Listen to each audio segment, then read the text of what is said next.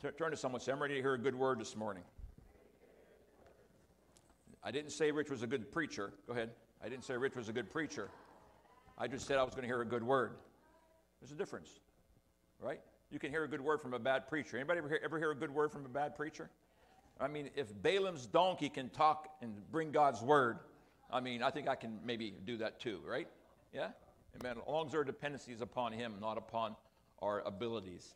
I want to talk to you this morning about overcoming strongholds. Overcoming strongholds.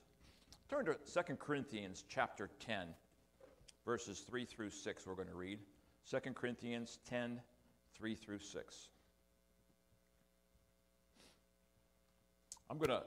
Sometimes I read the scripture and then I take the words and I expand on the words. We're just going to kind of go through the scriptures and some of the principles that I want to bring out in the verse. I'm just going to kind of stop in that verse and bring it out. Do it a little bit differently than I normally do.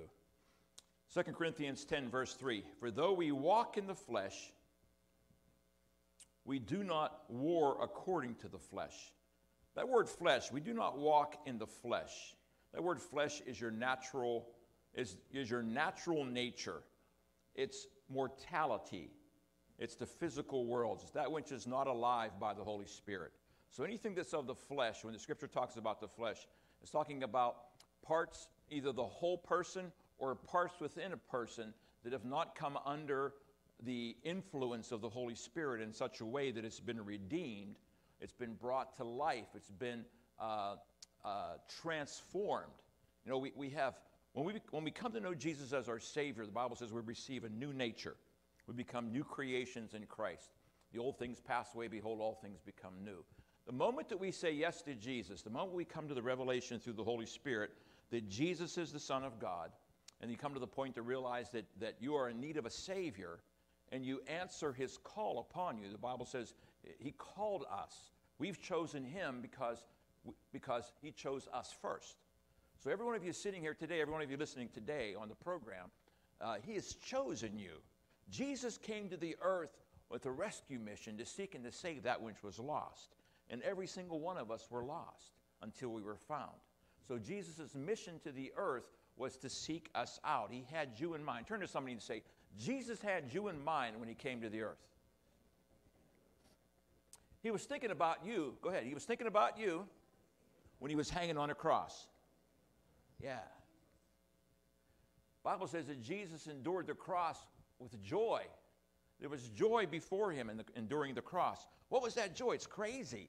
He was anticipating, he went from sweating great drops of blood in the Garden of Gethsemane to having joy. So somehow, even in that travail, that physical travail where his blood pressure was elevated, his heart rate was elevated, and the capillaries and the blood vessels, it burst and sweat glands ran together and great drops of blood came from his head. That's the first place he shed his blood before he was beaten, before he was put on the cross, before anything. That's the first place his blood was shed for you.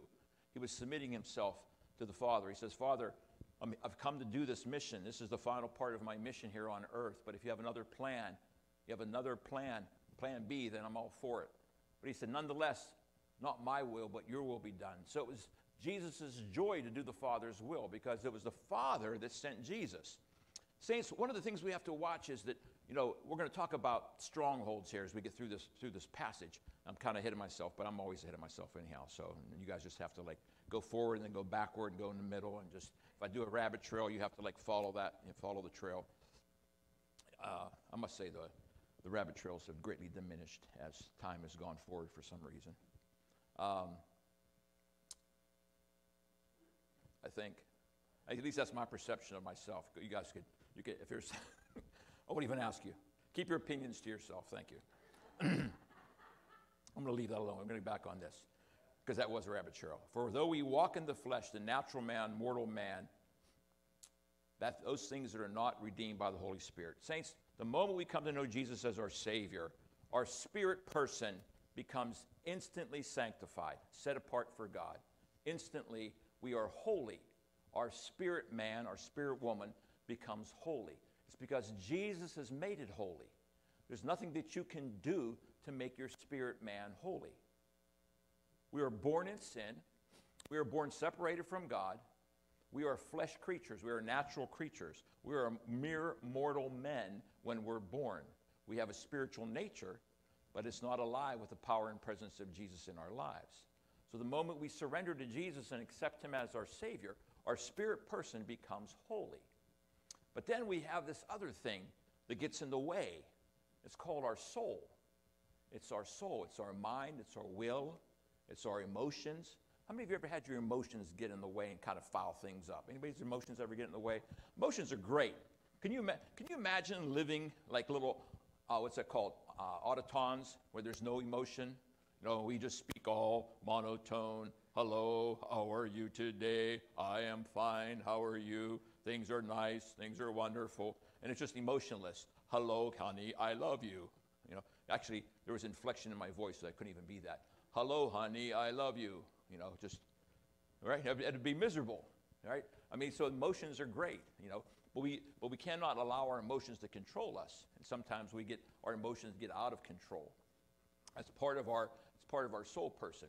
So there's this ongoing process of our soul being transformed, being sanctified, being set apart for God. So there's an ongoing work. It's a continuous work within us. The Bible says that line upon line and precept upon precept, here a little and there a little, we're being transformed into the likeness of Jesus. That's what goes on in our Christian walk. We're being transformed into his likeness. So there's areas of our lives, of our soul, of our personality that hasn't come into life and vitality under the power of the Holy Spirit yet.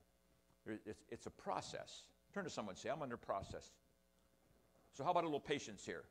Say, how about a little patience here? I'm under process. We are. We're all under process. If you think that you've arrived, if you think you've come to, spiritual maturity and you've arrived, then you're self-deceived, because we're all in process. I've been a Christian for 42 years, and I'm still in process of getting my soul sanctified, set apart for the purposes of God. A day is coming that your physical body is going to be sanctified. Right now, our physical bodies are diminishing as time goes on. Eventually, we're going to die, but Jesus is going to come back one day, and he's going to catch up all the remains that are left behind in the air, and he's going to transform those into a glorified body. There'll be no longer pain, no more longer suffering. The former things have gone away. Behold, all things have become new. Mel, come in your way. That was impressive.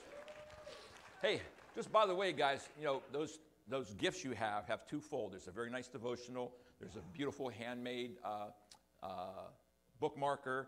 There's a little encouragement card in there. And there's some provision for you in there. There's some provisions. Now, that provision could, if the sermon was extended and went on for a long period of time, you guys, you're ready for endurance. I mean, you could just, start eating some of that candy. If a sermon goes past 1 o'clock or maybe 1:30, 2 o'clock, you guys could start. What's that?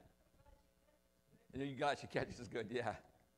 So this process of our physical body will be sanctified. So Jesus is after our whole being. He's after our spirit man. He's after our soul man. He's after our physical body as well. So we see this process going on. So now that we're stuck in this middle between being born again, knowing Jesus as our personal Savior, having fellowship with him, having the Holy Spirit cause our spirit man and spirit woman to be alive and to become the adopted sons and daughters of God, to be the joint heirs of Jesus. We're at that place, but we're in that intermediate place until our mortality puts on immortality and the corruption puts on incorruption, and we come to that place where we receive our glorified body when Jesus returns for the second coming, or when he comes to the second coming after that occurs that. So we're in that intermediate period. So there's strongholds in our lives. Some of us have strongholds in our lives that were a stronghold in our life before we came to know Jesus.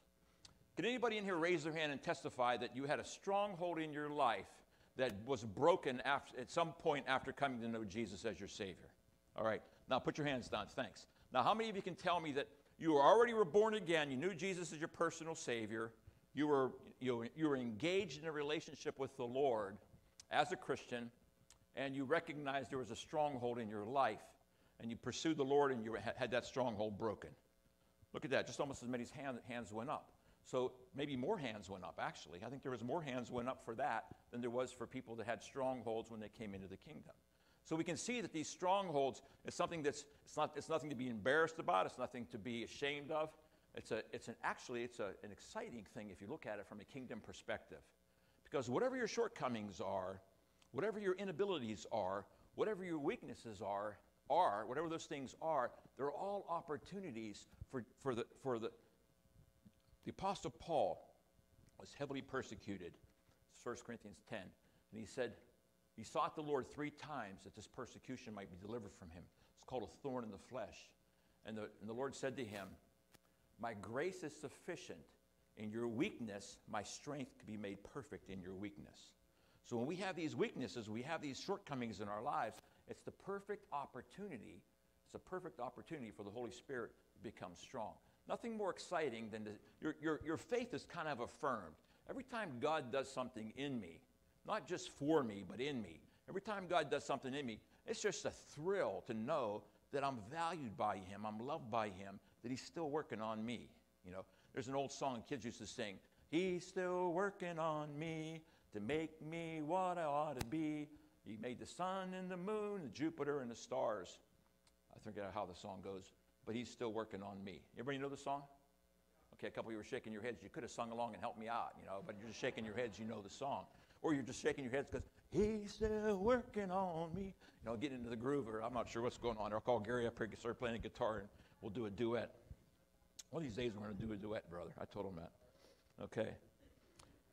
Though we walk in the flesh, the natural man, we do not war according to the natural man. Verse 4, for the weapons of our warfare are not carnal. This word carnal means of a physical, bodily, human ability or human strength. They're not of a physical origin. For the weapons of our warfare are not physical. They are not something that comes from the soul. They don't come from the soul. We're not talking about willpower. We're not talking about grit and determination.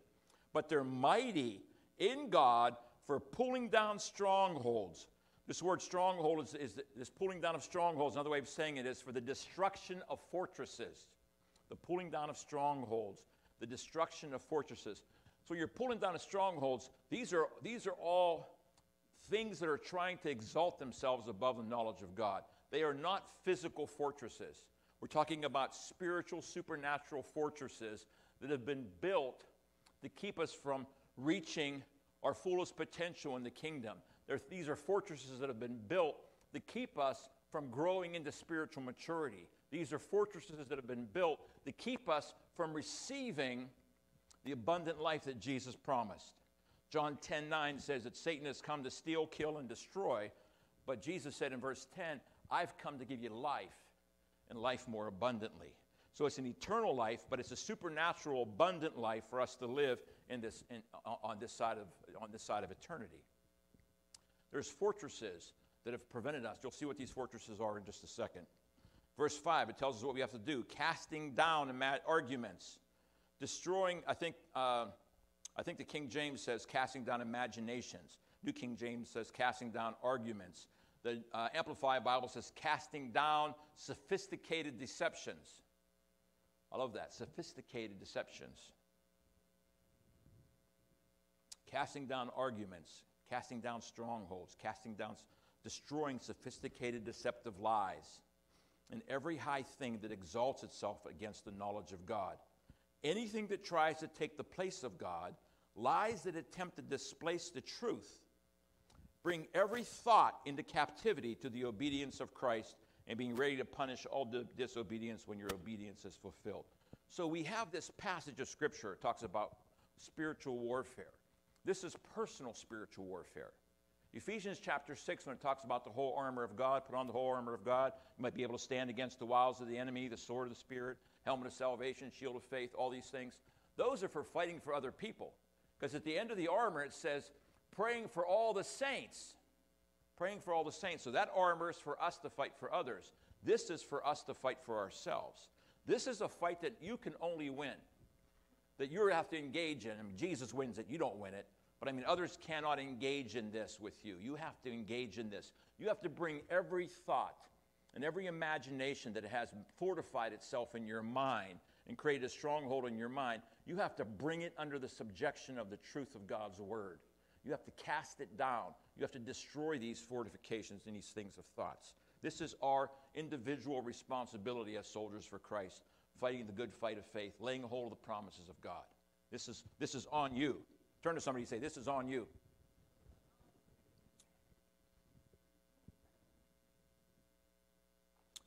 There are fortresses in our lives that cannot be demolished with human willpower, cannot be demolished with grit or determination, because they are not of a natural nature. They are spiritual. You have to combat spirit with spirit. You have to combat the unholy spirit with the Holy Spirit. You have to have supernatural spiritual power and ability to overcome these strongholds and these fortresses. See, he's saying, you do this. You cast down the imaginations. You cast down these thoughts that have exalted themselves above the knowledge of God. Okay, so these fortresses, these spiritual fortresses, are edifices that are constructed of lies. These lies keep people from experiencing the love of God, freedom in God, joy of Jesus, and the peace that is promised to each of us. These fortresses fall into three different categories. There's three categories where all lies can fit into. First category is lies that we believe about God the Father, lies we believe about God the Son, and lies we believe about God the Holy Spirit. How many of you can say, I'll just make this a broad question. How many of you can say that before you became a believer, there were lies that you believed about these three people in our Trinity, the Father, the Son, and the Holy Spirit? And then afterwards, raise your hands, go ahead. And then, you know what, raise your right hand. Do that, raise your right hand. Now, how many of you, after becoming Christian, you've discovered lies that you believed about the Father, the Son, and the Holy Spirit? Raise your left hand. Just about everybody has both hands up. But every person has both hands up. So we come to these lies were keeping us from God. You know, the biggest lie, I believe, that's perpetrated across the entire world has been in effect since right after man was created, was the lie of that you're good enough. And that you're good, not that you're good enough, but it's a performance-based relationship with God. Performance-based relationship with God. Every world religion, you get to heaven because you did the right things, because you experienced the right spiritual experience, or you kept the rules and regulations. You lived by the code of conduct of your religion, and as a result of that, you receive the reward of all of your good efforts while you're on the earth, and you do that. The Scripture says very plainly, salvation is not of works. It's not of works. Every world religion, every Christian cult has a works-based approach to being in right relationship with God and receiving the promise of eternal life. Every single one of them. Every single one of them. Christianity is the only religion that isn't based upon your goodness. It's based on His goodness, saints. It's based on His plan and His desire for you. So, we have those lies. We have the lies we believe about the Father, the Son, and the Holy Spirit. Those are huge. Those things, our job is to seek these fortresses out and disassemble them, destroy these fortresses with the truth. Bring them into captivity so when you bring it, I like to use this illustration.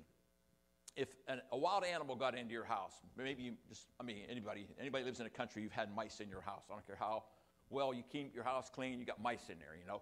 Every fall, I set some traps with some peanut butter in there, and I always pick up a mouse. They're looking for a nice warm place to hang out for the winter, and they like my place, but they're an uninvited guest. So I capture those mice. They've come into my home against my will.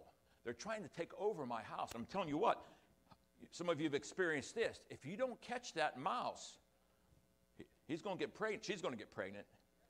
Unless he has gender dysphoria, then I'm teasing. And won't go there. That mouse is going to have babies. Mice can have 16 to 18 babies per litter. And it takes 21-day gestation period. And 3 days after delivery, they can conceive. That's 18 mice a month one mouse could produce. That's not even her children that are going to be producing mice. 6 weeks after the mouse is born, it can have children. So you do the math. Your house could be lit. How many of you seen the old movie Willard? Remember the rat movie, the movie about rats? I mean, it's old as heck. I mean, Willard, you know, there's the house was taken over, and you could hear all this noise, and there were hundreds of them inside the walls and in the basement. They were everywhere, you know. So if you leave it unchecked, you leave that mouse unchecked coming into your house, saints. You say, you know, you might see a couple of little deposits they leave behind, you know, little round black deposits, you know. Oh, I know what's up here, you know. I'll have to get some traps next time I'm out. And the next time you're out, you forget. The time after that, you forget. And then pretty soon, you know, it's like all of your potato chips are all got holes in the bags, and all of your cereal boxes or Special K or whatever Fruit Loops that you eat have holes in there. And next thing you know, you have a mess on your hands. So what do you got to do? You see one little dropping. What do you got to do? You got to go find them traps, or don't go to bed until that. I've had a couple times where I've seen the little droppings. I set the trap, and I'll hear it snap before the night's over. I love it, man. It says, yeah, get that. I'm going to capture that thing. Soon as I recognize it, I go into action. I set the trap, and that thing is out of here, man. But don't give up, you know, because why? It might have been a husband and wife coming in there and moving into the house for the winter. Might not have just been one. So I got to what? I got to reset that trap, get ready to go. I caught 4 mice on one walnut. I use a walnut. I'm old school. I like the wooden traps with a thing that snaps back. I got to have a little bit of a challenge, man. It might snap your finger. Anybody ever snap your finger in a mouse trap? Yeah. So I like the challenge of that. Put that little rod over there. Okay, good. You know, and you put it over here and hope it doesn't snap when you set it on the ground. I put a walnut on there with a twist tie, and I smear peanut butter on there. So the peanut butter draws them there. They bite the walnut, and it kills them. I've killed up to 4 mice on one walnut. Before that walnut, you know, was eaten enough that it wouldn't work again, you know. And I put little notches on the trap. Like, how many of you guys have shotguns? You used to put notches on the stock after you shot, you know, rabbits or deer rifle. Anybody put little notches on their rifle, deer rifle? There we go. We got one guy puts notches on his deer rifle. How many notches you got on there? 1. Oh, good. Well, you have to think about it while I'm in church. I can't say. I have to tell you the truth. What's the truth? Oh, 1 deer. I know I told my buddies at school 4 or 5 deer, but I know I only got 1. No, I'm kidding, Jack. How many? Oh, squirrels. Okay, squirrels. My dad's old shotgun's all carved up on the side because he did that. I'm not sure what they're, pheasants or squirrels or grouse, what they were. But the point is, saints, that you got to go into action. As soon as you recognize that there is an invasion, as soon as you recognize that there's an intrusive thing that has come into your home that you don't want to be there, that you know is destructive, and it's only out for itself. It's not out for you. Those mice don't bring anything for you, right? They come to take. Satan has come to kill, steal, and destroy. He wants to take away your joy. He wants to take away your peace. So the moment that you recognize that there is something in your mind, you got to bring that under before it becomes a fortress.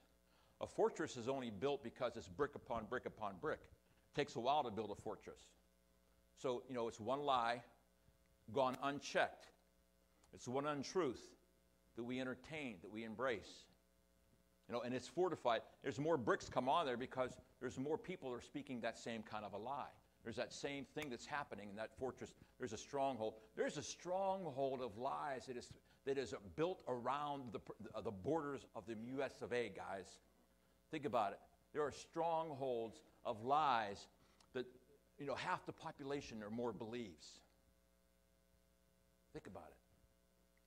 Powerful strongholds. Our battle is not in the flesh. Our battle is not against politicians. Our battles are not against party lines. Our battles are against the kingdom of darkness who's come to kill, steal, and destroy. That's what it is. He wants to steal America. He wants to steal the faith of America. He wants to steal the power of the church. America has been more influential in winning souls worldwide than probably all of missionary, in the last 100 years. I'll say the last 200 years of American missionary work. There's been more souls won into the kingdom through America's missionary work than all the rest of the world's combined. All the rest of the countries combined. That's a factual thing. I mean, missionologists have these charts and all this kind of stuff. You can actually find that information out. So, Juro and Marianne from Bulgaria, he says that they pray for America daily because the way that America goes is the way the rest of the world goes.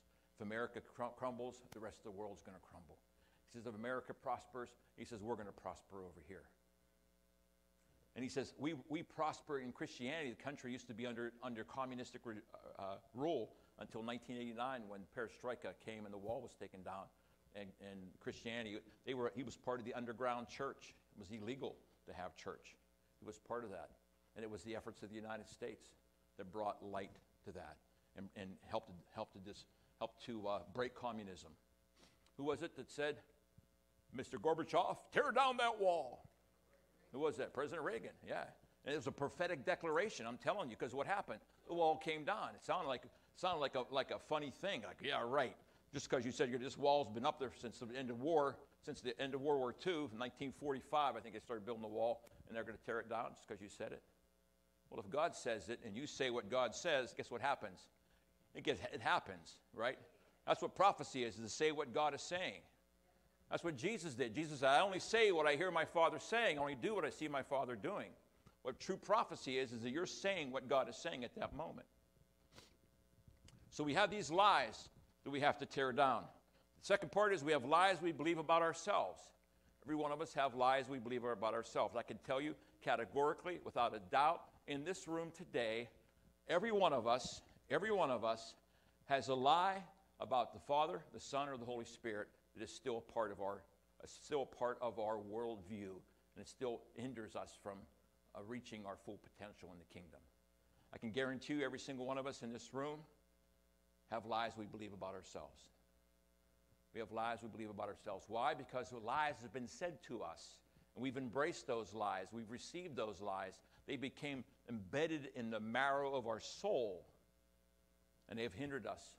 They've hurt us. You know the old saying, sticks and stones may break my bones, but nails never hurt me? That's, excuse my French, that's about an asinine kind of saying you could possibly imagine. I've been hurt multiple times physically, broken bones, and they don't have any effect on me now. I broke my leg in a motorcycle accident. I never think about climbing a ladder saying, oh no, a broken leg from back in 1976. I don't know if I should climb the ladder. I run up that ladder like I'm 20 years old on some days. Not so much anymore.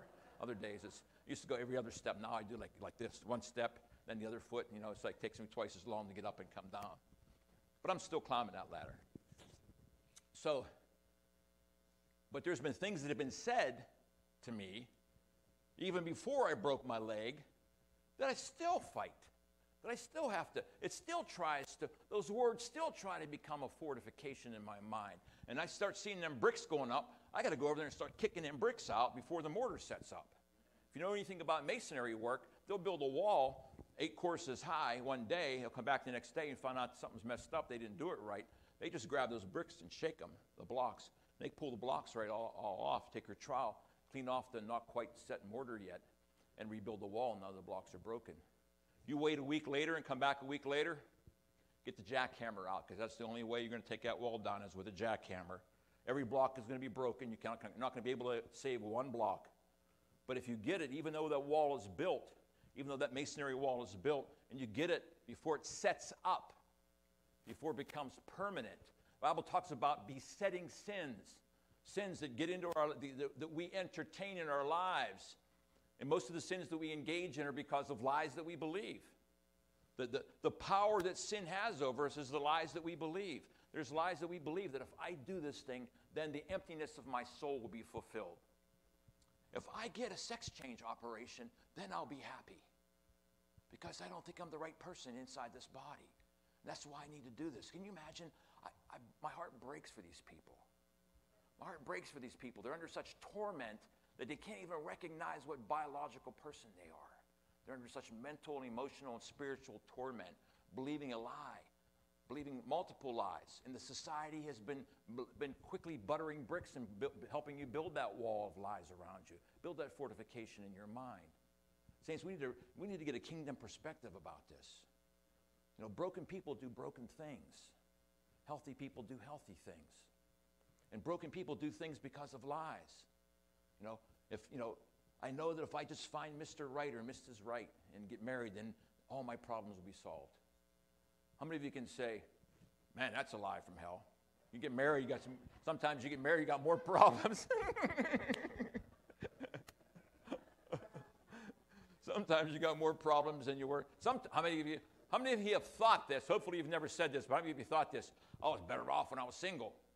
You know, oh man, that was too quick. You raised your hand. Well, George isn't here to defend himself. He's in glory, so that's not fair, Wendy. Yeah.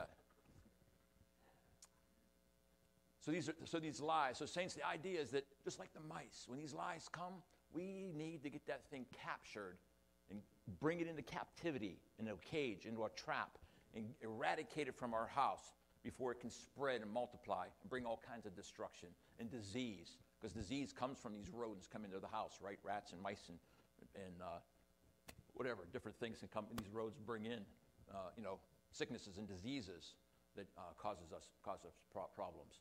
So it's the same thing. When these lies begin to form in our thoughts, we need to, as quickly as we can, get that wall kicked down before the mortar sets up.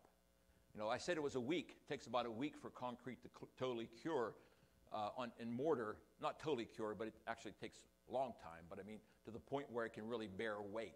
Like if you build a concrete column, you're going to put a steel beam on it. They say you should build it, wait a week, then put the steel column on it.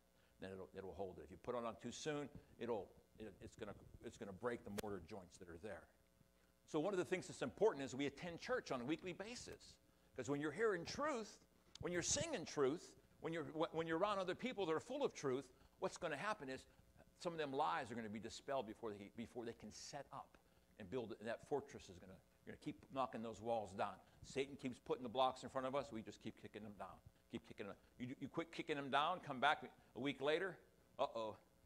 It's going to take a lot of effort now to break this down. It's going to take a jackhammer to take this down because it's got a stronghold on me now. The Bible talks about, strongholds of thought that have us. The third area of lies that we believe, lies we believe about others. Lies we believe about others. About every human relational problem that we could possibly have. Parent, child, brother, sister, siblings, husband, wife, friend, boss, coworker, friend, enemy, whatever, any of these kinds of things. Satan is actively involved in bringing discord. You've heard the old saying,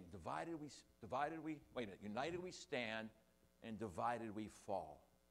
So Satan is actively involved in trying to bring discord within the church.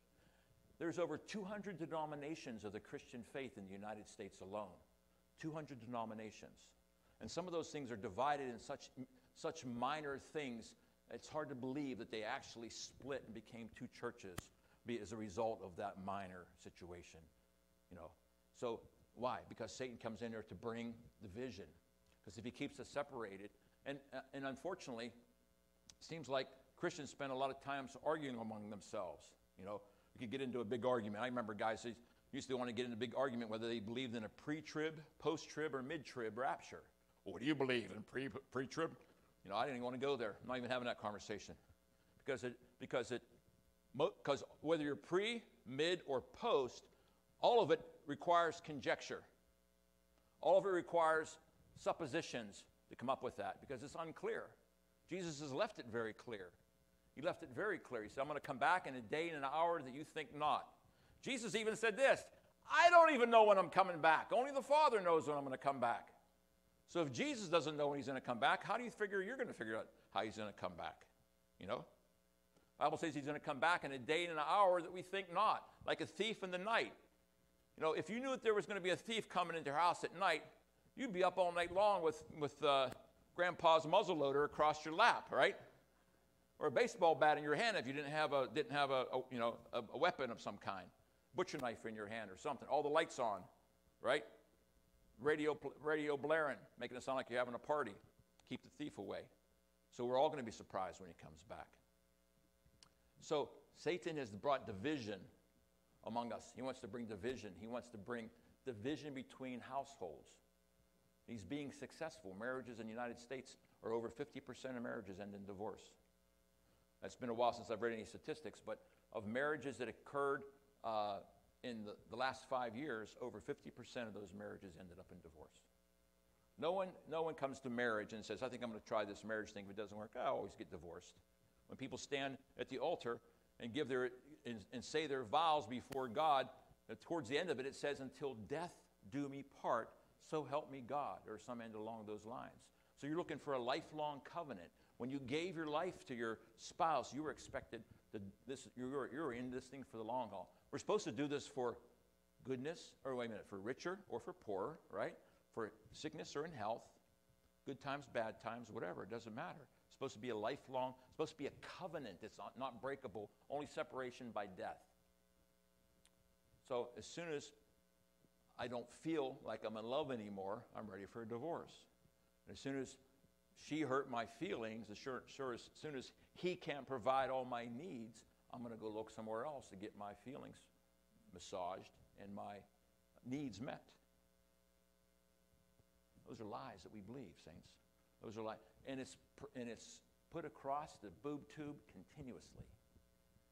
No, not as it's, now we got it in our pocket. You can get as many lies as you can possibly imagine are right here. Worldwide lies are right here.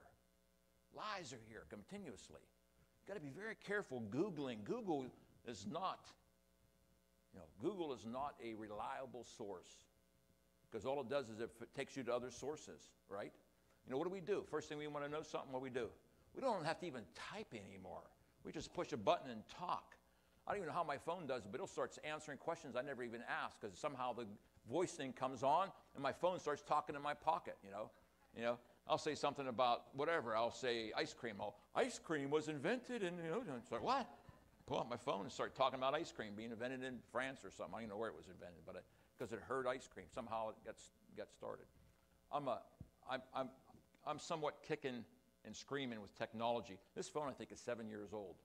My phone is 7 years old, so I'm not going to update it until it dies, And I don't trust it. So look what I did with my camera. I have my camera covered with a piece of tape. Because if it can talk to me without me asking it, maybe it can look at me without me asking it. I don't know. You ain't looking at me. I'm putting a tape over that hole. No, thank you. Lies about God, lies about ourselves, and lies about each other. Phil, come on up here a minute, brother. Come on up here. I'm going to ask Phil to be ready to share his testimony this morning, and just to see how God is for us, not against us. And I wanted to set that up better, but it's getting late and I'm talking too long, so go for it, brother. Going up here. Wait, I need to get you a microphone. Yeah, they won't hear it on Facebook if you don't have a mic. Okay, thanks. Ken's going to bring you in. I just want to talk like this. Hi, I'm Phil. I just wanted, what's up, Gary? You the man. I just wanted to talk to you about something that really awesome that happened to me in the past, 6 weeks. I was with my wife. She told me to go to Giant Eagle, cash a check. So I went down to Giant Eagle and I cashed a paycheck. And on my way back up, I just felt in my heart to just make a right turn. And so I come in, I made the turn like Batman. Right around the bend, almost didn't make it. So anyway, I come here, walk up through the doors, and Pastor Rich is standing right there. Healing. Oh, yeah, for the healing rooms, yeah. And so he's standing at the door, and he goes, "What are you doing, man? Like, you're cutting it a bit close." And I was like, "Listen, I had to pull in." So come in, they sit down, and he asked me, "What do I want prayed for?" And I used to, talk very vulgar, and used to swear words all the time, and talk people down, and I wanted to, let's get rid of that. So I got it pulled on my heart, made the turn, come in, got prayed for, and 180. I stopped swearing, not 100%, but the good thing is I catch myself doing it. And it's just so awesome. So I was like, you know what? That's cool. Let's see what else he could do for me. And I wanted to quit smoking. Me and my wife always talked about it. So I was like, you know what? I'm just going to go next time, and I'm going to quit smoking. So the next healing room comes, and I come back in, and they're like, "Hey, what's going on? What do you want?" I want to quit smoking. Throw my cigarettes on the table, and let's get this done. So we go in the other room, and they start praying for me. And that whole night, I didn't feel like I needed a cigarette. I went to work, had a really stressful day. I smoked 5. Almost 2 packs. Yeah, so I smoked 5 on Monday. And then Tuesday, I had 4. Wednesday, I took 2 puffs, made me feel sick, and I didn't smoke any. And now that was 2 weeks ago. I haven't had a craving or a want or a need for a cigarette. Now my wife quit smoking, so that's awesome. And I mean, it's like no matter what you think or how little or how big you need, God's there for you. And the healing rooms are the best thing that ever happened. I thank Pastor Rich and Diane and Nicole and Kathy and Mr. Floyd just for being there. You guys are awesome, and I praise God.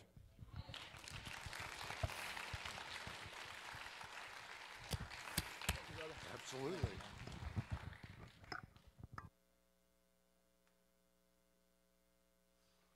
Worship team, you want to come up? Phil, how long did you smoke? Since you were 13, and you're 38, right? So you smoked for, what's that, quick math? 25 years. Smoked for 25 years. Man, oh man, just think about how much money you're going to save. Aren't they like $7 a pack? $10 a pack. That's $20 a day you're going to save. $20 a month. Because why? Buy a big pack. Okay. Well, anyhow, it's a lot of money. You're going to save a lot of money. Excellent. Good. Good. So I'll see an increase in the giving because your tithe will go up because your spendable income has gone up. I'm teasing.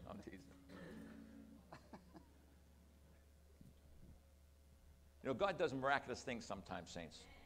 He does miraculous things. And, you know, we have this responsibility, an individual responsibilities we have to break down these strongholds in these lives and in our lives. But there's times where God just, out of his love and out of his grace, he just moves in and delivers us. He's a delivering God. Amen? You know, each one of us sit here today, I'm amazed that I'm a believer. I'm amazed I'm a believer, you know.